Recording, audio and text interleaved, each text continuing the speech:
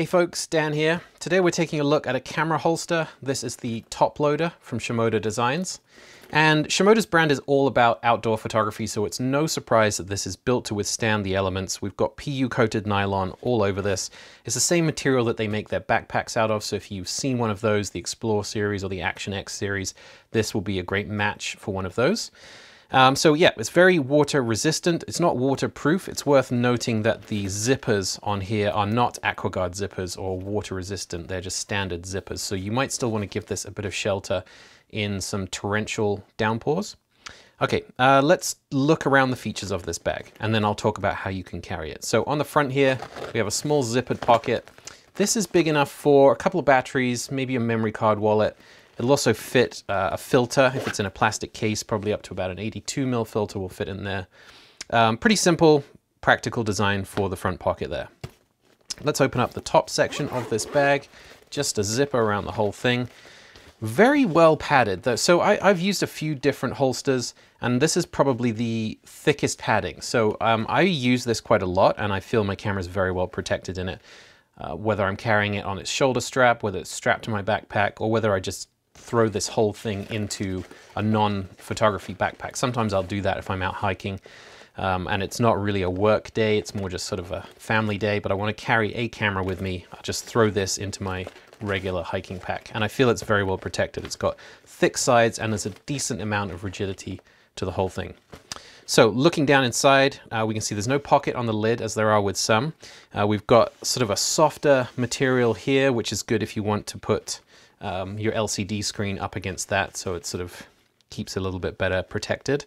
It comes with one divider. I've got the, just pop it out like that. So we've got this one in here. I generally don't bother using this. I just kind of tuck it up on the side for a bit of extra padding there.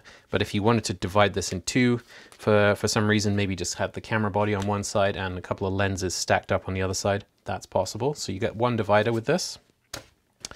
Excuse me. Then there are padded flaps at the bottom here, and we'll see why that is when we flip over to the bottom on this side. Okay, so we have a zipper here. Now, actually, before I do that, I should say this is sized really for a mirrorless camera. You can fit a DSLR in there. It gets a little bit tighter. This is definitely built with mirrorless in mind. And in this regular mode, then you can fit a decent sized prime lens on there. It's a 24 to 70 2.8 with the hood reversed. I've got a Sony A1 here with the 35 GM.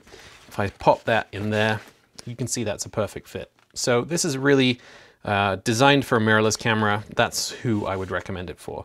Now, if you wanted to use a 24 to 70 with the hood attached, or if you wanted to put a larger lens like a 70 to 200, we have this zipper on the bottom. We can fold this out and basically we get a little bit of extra, push from the inside, that's easier. We get a bit of extra depth in there. So now you can have a mirrorless camera with a 70 to 200, or you can have a smaller lens like the 24 to 70 2.8, but leave the lens hood on it while you're using it. So we got this expandable design. When you have it expanded like this, there's not as much padding in the bottom as there is elsewhere on the bag. So that's something to keep in mind if you were perhaps putting this down on the ground. You do have a little bit more exposure in there, but there is, it's kind of hard to see. You see that little flap at the bottom there? When you've extended this, what you want to do is make sure you push that flap down. That becomes the new base of the bag, and that does give you back a little bit of the padding in the base there. Okay, so I'm going to tuck this away for now. That's very useful to have. I personally don't walk around with a 70 to 200 on my belt or strapped to my bag very often, but I'm sure some people would want that. I prefer to use it in this smaller mode though. Okay, so what else have we got to talk about? Now I guess we'll talk about the ways to carry this bag. So the first way is with the included shoulder strap. So this comes with a lightly padded shoulder strap. It's got non-slip material on the bottom here, kind of grippy rubber stuff, so if it's on your shoulder it doesn't fall off. And then we've just got two clips here. So these clip, zipper the bag up, these clip onto these D-rings. We have 4 D-rings on the back here. That gives you a few extra options for carrying things. You can kind of make up your own system with straps that you might already have, but we're going to start with, hold the bag with the shoulder strap. Now, one of the things that I don't like about this bag is the way the shoulder strap works. because it's clipped onto the D-rings on the back here, I'm going to put the photos up on screen because it's a little easier to see. But when it's clipped on the D-rings like this, if you have it on one shoulder, you can see that it kind of hangs slanted. Now, if you put the strap across your body, then it hangs a little closer to you and kind of hugs your waist, which is a much better way to carry it. But, you know, I personally don't like having a strap across my front like that. I prefer to just have it on one shoulder. So the shoulder carry is okay with this, but it's not the best. I would have preferred to see the D-rings mounted here in the middle, and then with the shoulder strap, then this would have just carried vertically. It would have sat a little bit nicer if you're just carrying it on one shoulder. But the strap is nice. It's a good strap, just the right amount of padding so it's not too big, but maintains a nice kind of packable size. It's small enough that you can stuff it inside the bag if you are strapping this to the outside of your backpack but think you might want the shoulder strap at a later point in the day. So shoulder strap is the first way that you can carry this. Let's take a look at the other ways. Okay, you've seen the shoulder strap carrying method. Now we're going to talk about two other ways that you can carry the top loader. So the first is by purchasing a pair of Shimoda accessory straps. These are $10 for a pair of these.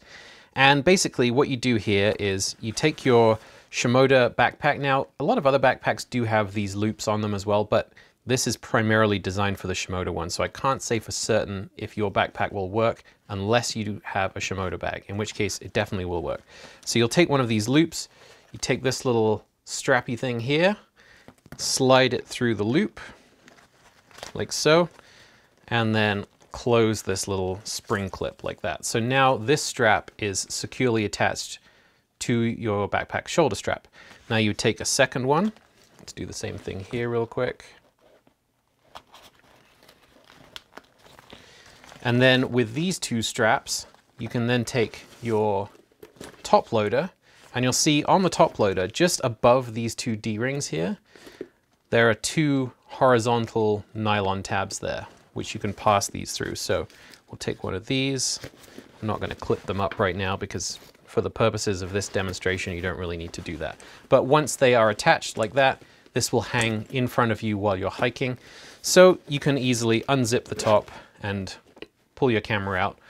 Now, this will work for some people. One of the disadvantages of this is if you are looking down at the ground because you're trying to carefully place your feet, perhaps you're scrambling over some rocks, this does get in the way of the vision of your feet. So if you're doing something technical, this isn't the best way to carry it, but if you're just walking through fairly even ground, then this is a nice way to have quick access to your camera. Now, if you want to take the backpack off, all you do is just spring this open like that, so this bit here stays on the bag all of the time. If you want to take your backpack off, you just need to undo one of those, then you can kind of push this aside and undo your camera bag just as you regularly would. And then at the end of the day, you can pop the second one off and just remove the top loader entirely and leave those attached to the bag for another day. So that's one way of doing this. Let's take a look at the next one. Right, the third way that you can mount this top loader on your bag is to use the hip belt of your backpack. Now you can do this with most backpacks, but the Shimoda backpacks have a specific advantage. They're slightly thinner at this point than they are here, and they also have this gap in them. This is an Action X70, which allows you to squeeze the base of the hip belt together a little bit, and you'll see why that's useful in a second. So let's just get this threaded on here. We have a nice padded pass-through on the back of the top loader there. I'm going to take the strap, feed it through. Now what you need to do is kind of pinch this together and pull it onto the hip belt like so. Now, this is where the advantage becomes clear because this is slightly thinner here than it is at the top. This now bulges outwards, and it means that this is really kind of stuck pretty well onto the hip belt. Now, why is that important? Well, if you have a hip belt that is too loose, if you have a top loader style bag, some kind of other top entry holster bag on a belt pack, on the hip belt of a backpack, when you stop walking and you unstrap your hip belt, as soon as you do this and this falls to the side, if this is too loose, then this camera bag would just fall to the ground. So that doesn't happen with the top loader on the Shimoda bags. There's enough resistance from this wider part here and the sizing of this entry, that this is really on there. So you can take your backpack off without the worry of this top loader sliding off the hip belt, and I find that really useful.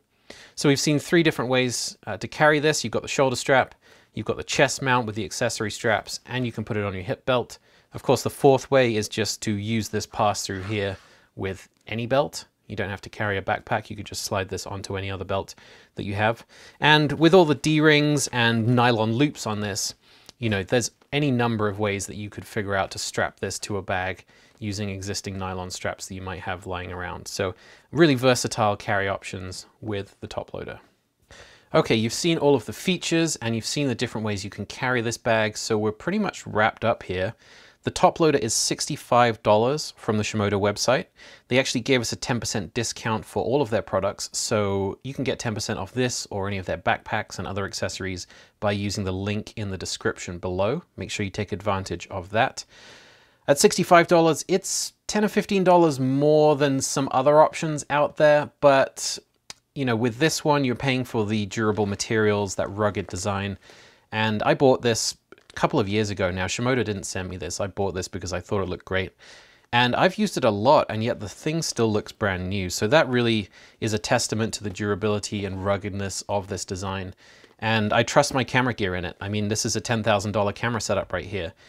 So I want to get something that's good. I'm happy to pay, you know, just a few bucks extra for something that I really trust my gear in. It has really good padding, good rigidity, and weather resistance.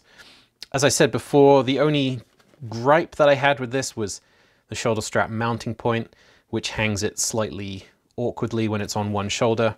But I mostly use this strapped to one of my backpacks on the waist belt anyway, so I have quick access to a camera and a lens while I'm walking around. So that doesn't really trouble me too much. And overall, yeah, I think this is another great product from Shimoda. All right, if you enjoyed that, please give us a thumbs up. It really does help us. And hit the little bell as well to subscribe, because we will have plenty more stuff like this in the future. Thanks for watching. Bye-bye.